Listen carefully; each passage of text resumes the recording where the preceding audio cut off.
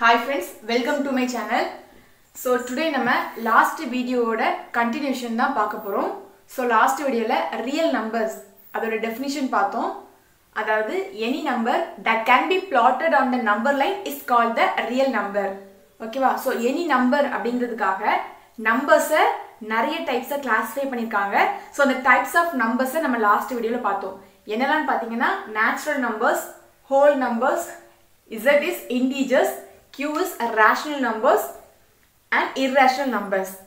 அதாவது இப்போ உங்களுக்கு natural number, whole number and integers இதுல வந்து டவுட் வந்து வராது. ஏன்னா இது நம்ம as usual யூஸ் பண்ற ஒரு numbers தான். பட் rational, irrational தான் நிறைய பேருக்கு டவுட் இருக்கும். ஸோ அது ஒன்றும் இல்லை, சிம்பிள் தான். பாருங்க, irrational numbers-னா non-terminating, non-recurring decimals. ஓகேவா? ஸோ டெசிமல்ஸ் தான் நம்ம ரேஷனலும் சரி irrational சரி அது வந்து டெசிமல் தான். ஓகேவா? ஸோ அப்போ அந்த டெசிமல் நம்பர் தான். But what is the difference between rational and irrational?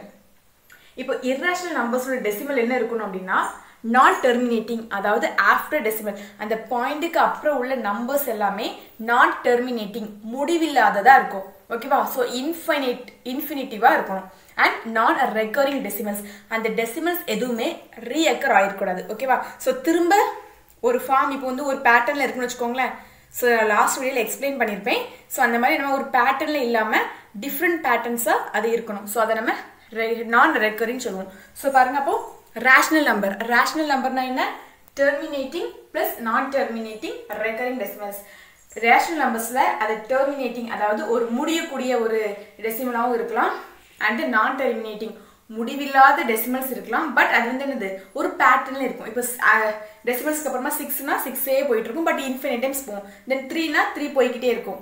Okay, so ஒரு நம்பர்ஸ் வந்து ரிப்பீட் ஆகிக்கிட்டே இருக்கும். ஒரு பேட்டர்ன் ரிப்பீட் ஆகுறது நம்ம ரெக்கரிங் அப்படின்னு சொல்லுவோம். ஓகேவா? ஸோ இப்போ இந்த நம்பர்ஸ் எல்லாமே நம்பர் லைன்ல பிளாட் ஆயிருக்கா அப்படிங்கறத நம்ம செக் பண்ண போறோம். ஸோ ஃபர்ஸ்ட் நம்ம நம்பர் லைன் வரைஞ்சலாம் வாங்க.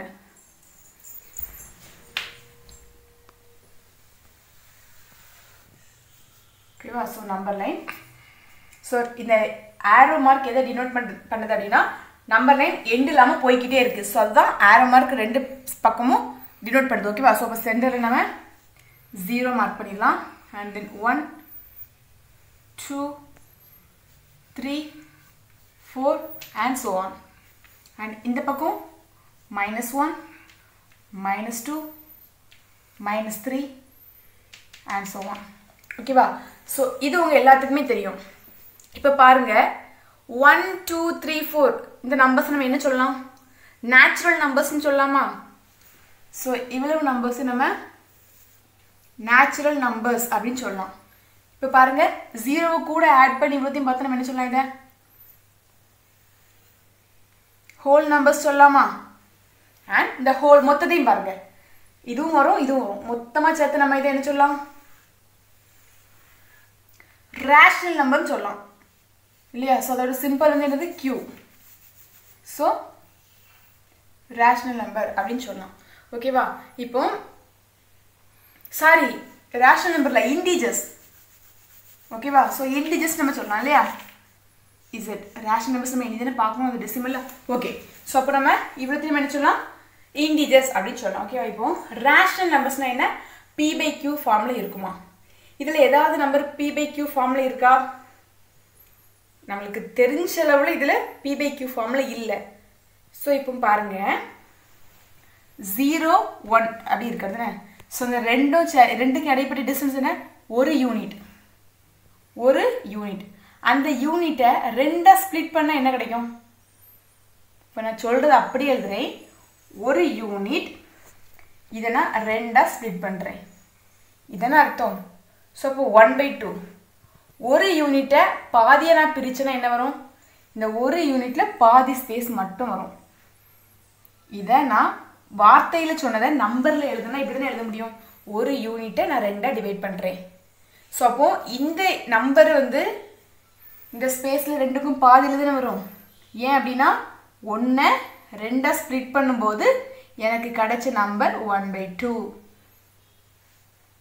ஓகேவா? ஸோ இது பாருங்க, 0க்கும் 1க்கும் இடையில தான் 1/2. இதை நம்ம 0.5 சொல்லலாமா? 0.5 மட்டும் இல்லை, 0.1 0.2 0.3 0.4 ஸோ எல்லாமே 0க்கும் 1க்கும் இடையில தானே இருக்குது. 0க்கும் 1க்கும் இடையில மட்டும் இல்லை, 1க்கும் 2க்கும் இடையில நம்பர்ஸ் இருக்குது, 2க்கும் 3க்கும் இடையில நம்பர்ஸ் இருக்குது. ஸோ அதை நம்ம 1/2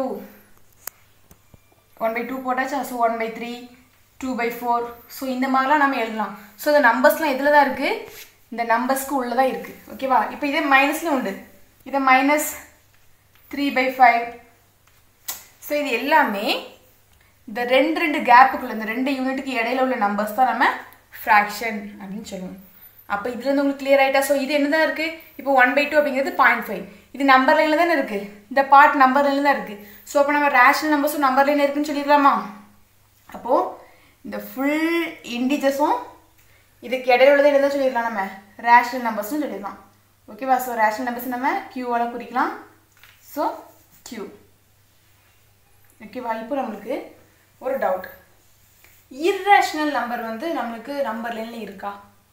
ஏன்னா இர்ரேஷனல் வந்து √2 √3 √5 அதெல்லாம் இதில் எங்கே இருக்குது அப்படின்னு டவுட் வரும் இல்லையா. கண்டிப்பாக வரும். ஏன்னா இங்கே வந்துட்டு நம்ம ஃப்ராக்ஷன்ஸ் ஓகே, 2க்கு இடையில 0.5 இருக்குது, 0.6 இருக்குது. ஏன்னா 2க்கு பாதி வந்து ½ தான், இந்த 2க்கு பாதி 1.5 தான், இந்த 2க்கும் பாதி 2.5. இதெல்லாம் அக்செப்டன்ஸாக தான் இருக்குது.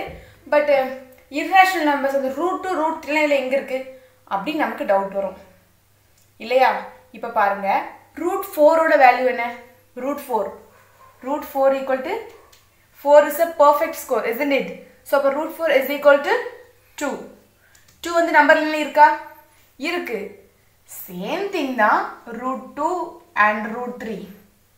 ஸோ இது பர்ஃபெக்ட் ஸ்கொயர் அப்படிங்கிறதுனால இதோட பிளேஸை நம்மளால ஈஸியாக மார்க் பண்ண முடியுது. பட் √2 √3ங்கிறது பர்ஃபெக்ட் ஸ்கொயர் இல்லை, அதனால நமக்கு மார்க் பண்ண அது எந்த பிளேஸில் வரும், அது நம்பரில் தான் வருமா அப்படிங்கிற ஒரு டவுட் இருக்கும். ஸோ அதை வந்து இப்போ நான் உங்களுக்கு கிளாரிஃபை பண்ணுறேன். ஓகேவா. இப்போ பாருங்கள், 1 2 இந்த 2க்கு இடையில ஒரு யூனிட் இருக்குது. ஓகேவா. ஸோ அப்போ நான் இந்த 1க்கு மேலே ஒரு யூனிட் மேலே இந்த லைனுக்கு, நம்பர் லைனுக்கு பெர்பெண்டிகுலராக மேலே ஒரு யூனிட்க்கு ஒரு லைன் வந்து வரையணும். ஓகேவா. எதுக்கு பெர்பெண்டிகுலராக, இந்த நம்பர் லைனுக்கு பெர்பெண்டிகுலராக. தென் I join that end point to 1. Okay. So அந்த 1ஐ வந்து இதனோட ஜாயின் பண்ணுறேன். ஓகேவா. இப்போ நான் அந்த 1க்கு இதை ஒரு A அண்ட் இதை B அண்ட் இதை C அப்படின்னு மார்க் பண்ணுறேன். இப்போ பாருங்கள், உங்களுக்கு பைத்தாகரஸ் தியரம் தெரியும், நீங்கள் லோயர் கிளாஸில் படிச்சிருப்பீங்க. What is that? இது வந்து நம்ம என்ன சொல்லுவோம், இங்கே பாருங்கள் ரைட் ஆங்கிள் இருக்குது. ஸோ இது ஒரு தீட்டா நம்ம கிரியேட் ஆகுது அப்படின்னா, இந்த ரைட் ஆங்கிளுக்கு ஆப்போசிட் சைடை ஹைப்போடெனியஸ், அதாவது கர்ணம் அப்படின்னு நம்ம எடுத்துக்கிடுவோம். அண்ட் தீட்டாக்கு ஆப்போசிட் சைடை ஆப்போசிட் சைடு, எதிர்பக்கம் அப்படின்னு எடுப்போம். அண்ட் தென் இதுக்கு அடுத்துள்ள பக்கத்தை அட்ஜசன்ட் சைடு ஆர் அடுத்துள்ள பக்கம் அப்படின்னு எடுத்துக்கணும் இல்லையா. ஸோ இதுக்கு பித்தாகரஸ் தியரம் எப்படி கொடுப்போம், நம்ம கர்ணத்தின் வர்க்கமானது மற்ற இரு பக்கங்களின் வர்க்கங்களின் கூடுதலுக்கு சமமாகும். படிச்சு புரியாம இருக்குல்ல.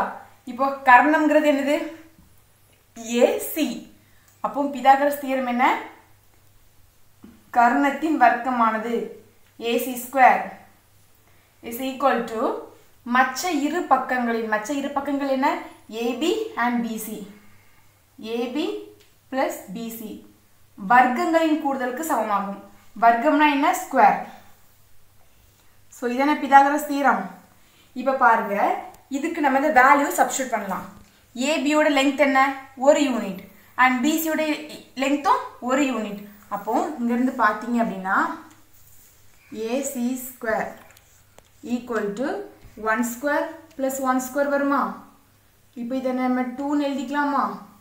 ரெண்டு பக்கமும் இப்போ AC the whole square equal to 2.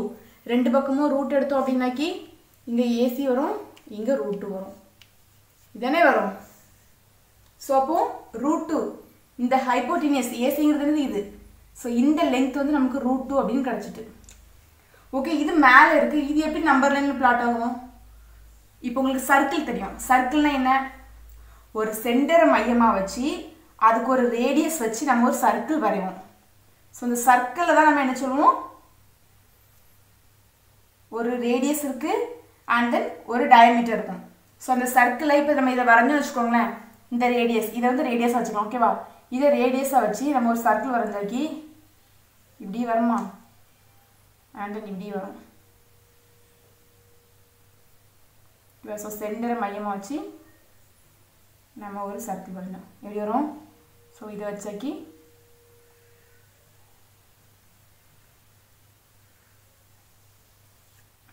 பாருங்கள், இப்போ சென்டர் பாயிண்ட் இது. ஓகேவா? ஸோ ஆரம்ங்கிறது வந்துட்டு ரேடியஸ்ங்கிறது என்னது, எல்லா பக்கமும் ஈக்குவலாக தானே இருக்கும். ஸோ இங்கேயும் ரூட்டு தான், அங்கே ரூட்டு, இங்கே ரூட்டு. ஸோ அப்படி பார்க்கும்போது இங்கே ரூட்டு தானே. ஸோ இந்த லென்த் என்ன, √2 தான் வரும். ஸோ இந்த ரூட் இப்போ எங்கே இருக்குது, நம்பர் லைனில் வந்துட்டா. ஸோ இப்போ இதே போல் நீங்கள் எந்த இதுக்கு √3க்குனாலும் சரி √5னாலும் சரி நம்ம கண்டுபிடிச்சு பார்த்தாலும் நமக்கு அந்த நம்பர்ஸ் எல்லாமே நம்பர் லைனில் பிளாட் ஆகும். ஸோ அப்போ நம்ம என்ன சொல்லலாம், இர்ரேஷனல் நம்பர்ஸும் நம்பர் லைனில் பிளாட் ஆகுறதுனால அதுவும் ரியல் நம்பர்ஸ் தான்.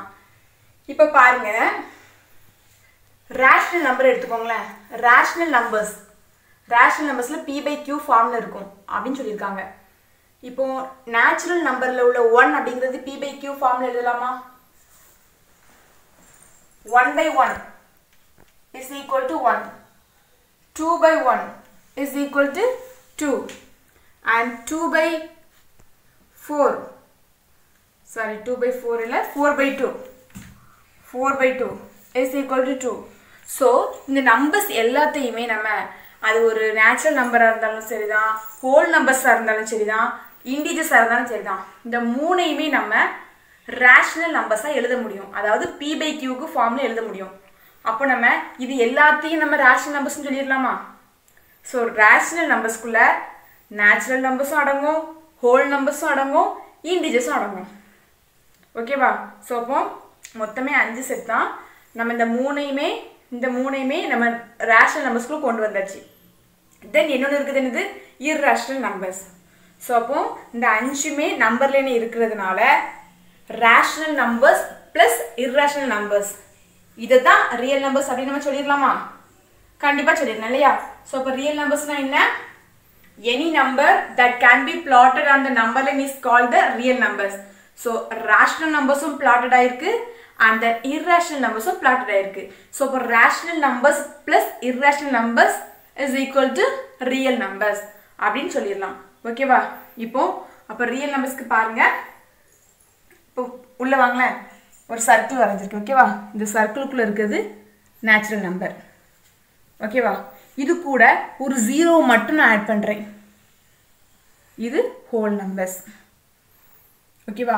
இது கூட நான் அந்த இதே நம்பர்ஸ் தான், பட் இது கூட ஒரு நெகட்டிவ் இன்டிஜர்ஸ் நான் ஆட் பண்றேன். அது என்னது? இன்டிஜர்ஸ்.